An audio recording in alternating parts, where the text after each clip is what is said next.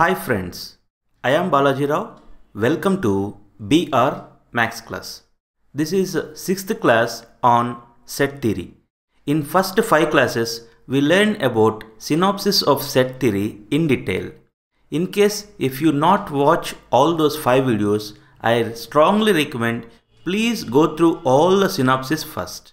Then only you start objective questions. Okay, let's see the first question. Which of the following is not a well-defined collection of objects? You try to understand what they are saying. Not well-defined collection. You observe here this first option. What they given? Set of natural numbers. Natural numbers are well-defined or not? Yes, natural numbers are well-defined. What are natural numbers? Everybody will say natural numbers means 1, 2, 3, 4, 5, 6 only. No one will say -1, -2, -3. We know that what are natural numbers. So natural numbers are well defined, but what they are asking, which of the following is not a well defined? You see vowels in English alphabet. Vowels in English alphabet well defined or not? What are vowels in English alphabet?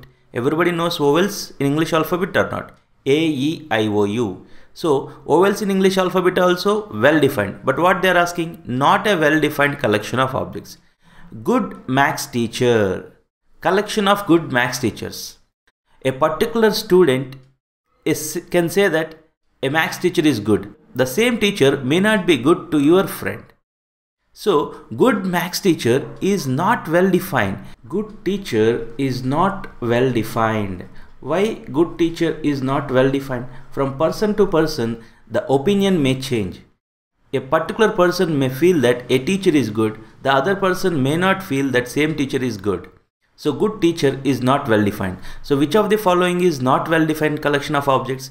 Collection of good maths teachers is not a well defined collection. See the second one, collection of beautiful girls is a null set, finite set, infinite set, not a set. These are the options given. Beautiful girl. First thing, beautiful girl is well defined or not? You take a girl, a particular girl may be beautiful to you. The same girl may not be beautiful to your friend. It is not a set. Why it is not a set? Because beautiful girl is not well defined.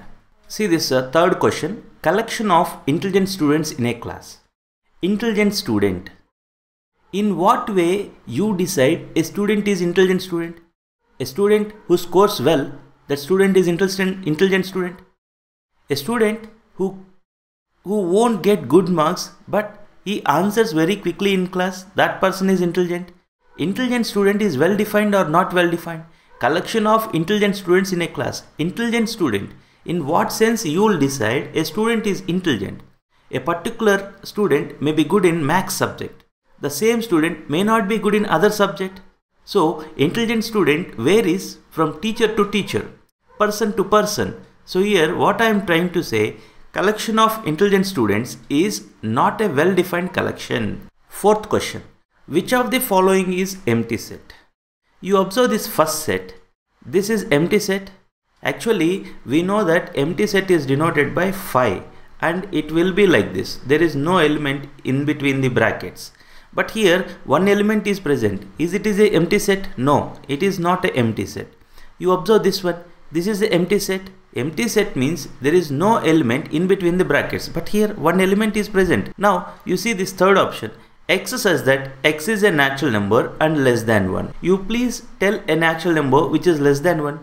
We know that natural number means natural number starts from 1, 2, 3, 4 like that. Okay. You see there is no natural number less than 1. So if you observe this third set, what is the third set? There is no natural number less than 1. That means if we write the roster form of this set, this is in set builder form. If I write the roster form of this set, we won't get any element in this set. It tells that this is the empty set. You observe the fourth option, set of all even prime numbers. Even prime numbers, what are even prime numbers? 2 is the only even prime number. So here the fourth option, it is a singleton set, but what they are asking, which of the following is empty set? So what is the right option? Third option. You see the fifth question, which of the following is empty set? You observe the first set, it contains x as that x is a real number and x square minus 1 equal to 0. If I solve this first option, x square minus 1 equal to 0, then x square equal to 1. If x square equal to 1, there is a chance that x is either plus 1 or minus 1. If I take x is plus 1, x square is 1 only. If I take x is minus 1, x square is 1 only.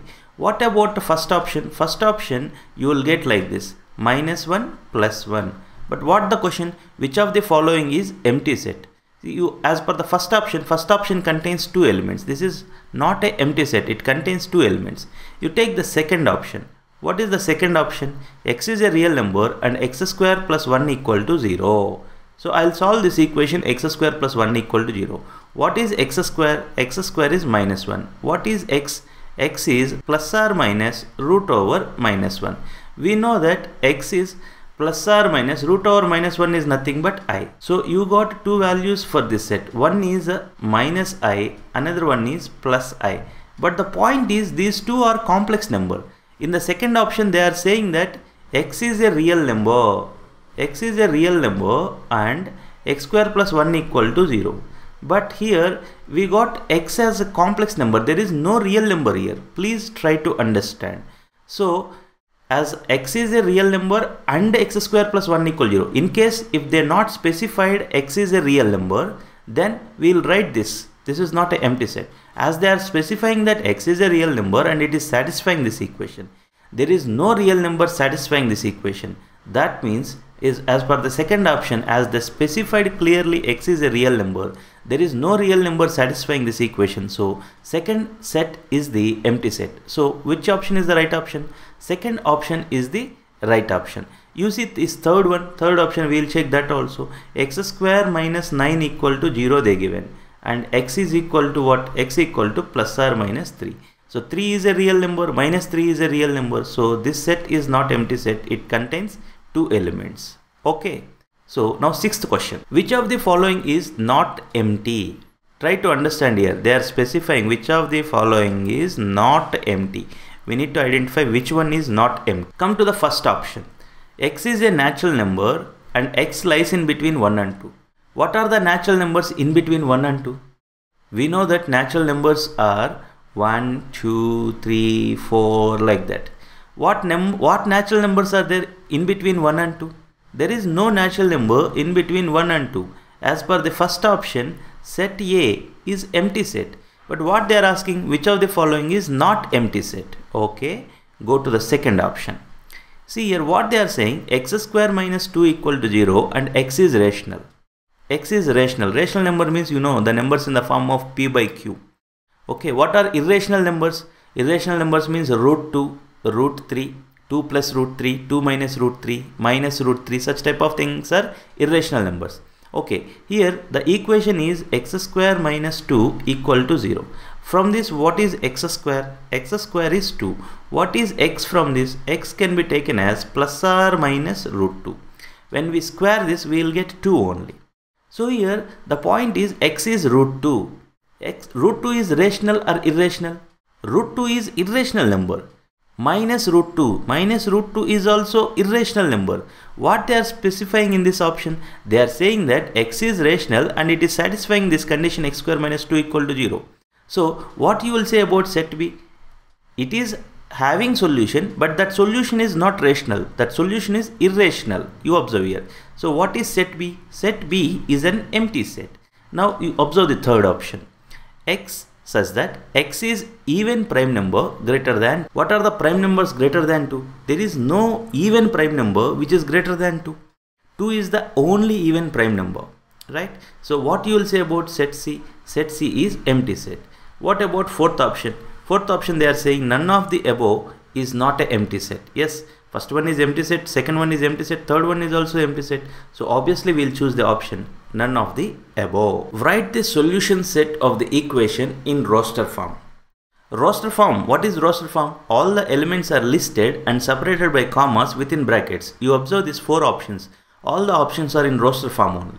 So first what I will do, I will solve the given equation. What is the given equation? X square minus x, x square plus x minus 6 equal to 0. You just split the middle term, x square plus 3x minus 2x minus 6 equal to 0. In first two terms you take x common, what you will get? X plus 3. Here in next two terms you take 2 common, what you will get? X plus 3 equal to 0. So what it can be written as x plus 3 into x minus 2 equal to 0. So this is nothing but x equal to minus 3, x equal to 2. So what is the set you got here? If you write in roster form, roster form means all the elements are listed and separated by commas within the brackets. One value is 2, another value is minus 3. I listed all the elements separated by commas within the brackets. So this is the right option. Where is that option? See, first option, 2 comma minus 3. I written solution set of this equation in roster form. Now you see question number 8. You observe this is the set A. This set is in roster form. All the elements are listed and separated by commas within the brackets. This is infinite set. Please try to understand. Okay. Now we need to write this set A in set builder form.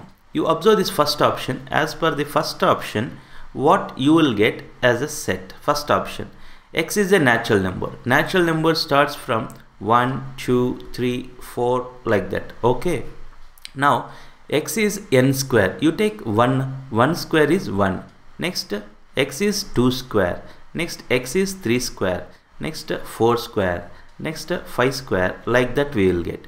So what is this? This is nothing but 1 comma 4 comma 9 comma 16 comma 25 and so on. You can observe that this first set, first option you observe, I written this in roster form, then I am getting set A only.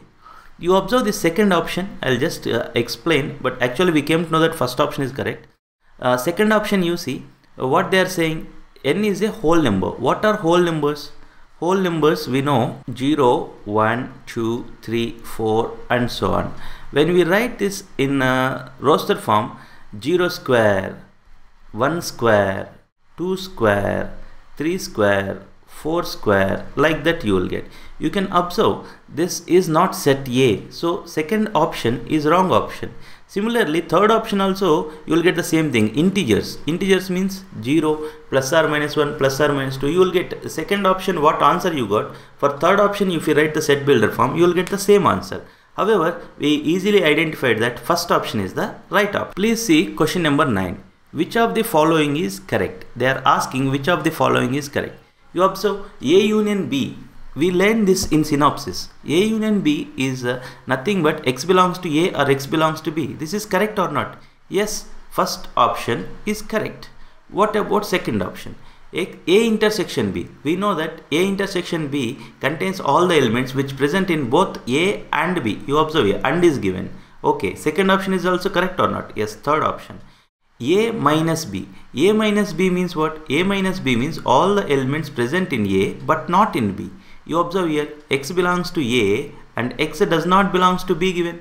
So this third option is correct or not? Yes, correct. So you observe the fourth option, what they given? All of the above. They are asking which of the following is correct, and whatever they given first three options, they are all correct. So which option we will choose? All of the above are correct. Okay. Now you see this 10th question. Set A is given, set B is given. They are asking to find A minus B. You observe here. First you identify the elements which are common in both. Here 2 is there and here also 2 is present, and in this set 4 is there and here also 4 is there.